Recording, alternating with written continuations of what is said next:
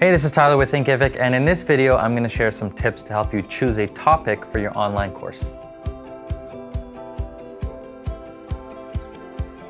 So if you're thinking of creating an online course, your starting point is generally to choose what you're going to teach. And this isn't a decision you want to take lightly because there is a lot of courses online and there are people teaching pretty much any topic you can think of. So to stand out, you really need to pick the right topic for you to teach to a specific target audience. And I'm going to share 5 tips to help you do that. Tip number 1 is to consider your skills and your passions. You wouldn't want to teach something that you don't even have an interest in. So make a list of all of those things that you are interested in, that you're passionate about, that you could talk about all day long if somebody asked you about that topic.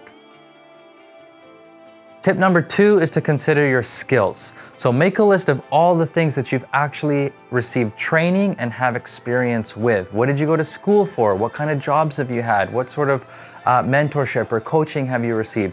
All of the things that you've actually acquired skills in, you want to make a list of those as well, and then have that side by side with your list of passions and interests. Tip number 3 is to consider your credentials. So what do you have the proof that you're an expert in? Do you have a degree in a certain area of expertise? Do you have accomplishments? Do you have awards? Have you been recognized for certain things? Have you been featured in publications or media? All of those things that prove that you are in fact an expert on your topic or really help you to be positioned as somebody that can teach the topic that you're deciding to teach. Tip number 4 is to look for proven market demand. Now, if you see other people teaching the same topic that you want to teach, that's actually a good thing. It means that there's demand for that topic. And that doesn't just have to be courses. If you see books that have been written about your topic, if you see podcasts, blogs, conferences, online conferences, virtual summits, webinars, all of those different types of information. If there's already people out there teaching your topic, and if people are paying for that information, that's a really good sign of market demand. So it's actually kind of a green light that you've chosen a topic that people are actually interested in learning.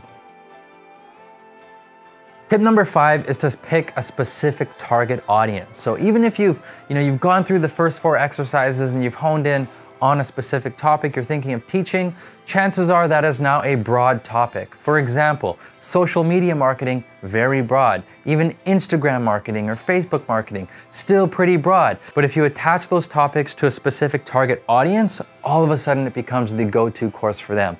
So instead of it being Instagram marketing for entrepreneurs, it's Instagram marketing for real estate agents or Instagram marketing for financial planners. It becomes really specific, and that helps your course instantly stand out for a target audience that you've decided to teach. So those 5 tips, when you put those together, that's what we call a winning topic formula. And again, you're looking for a combination of your passions and your interests, your skills and your credentials, proven market demand, and a specific target audience. Put those things together and now you have a course topic that instantly stands out to the people that you want to teach.